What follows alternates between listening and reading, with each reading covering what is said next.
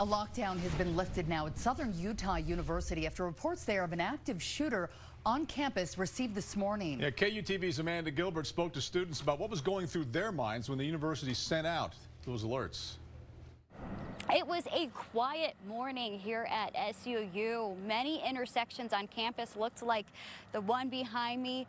Law enforcement prevented cars and people from going by as they closed roads and searched buildings. And this morning, there was a news conference with the campus chief of police. He said around 9:30 this morning, there was a call into dispatch about an active shooter.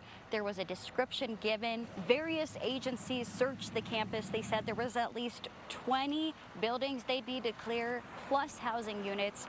After some of the lockdown was lifted, I did speak to some students about how they were alerted of this and whether they were nervous. I wasn't really too scared. For a second, like when they would send out the updates, they said they thought they were shots in the science building and I was right next to that. It was a little nerve-wracking, but I figured usually nothing comes out of these. And so it takes a lot of man hours. It takes so much effort, so much cooperation.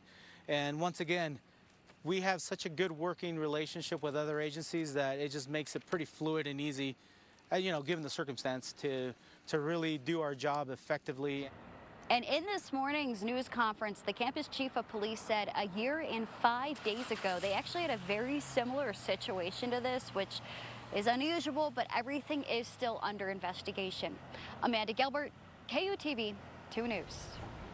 All right, a scary day for a lot of parents and students down there. We first told you about this with a push alert on our 2 News mobile app. To get breaking news alerts like this one, just download the app on the App Store.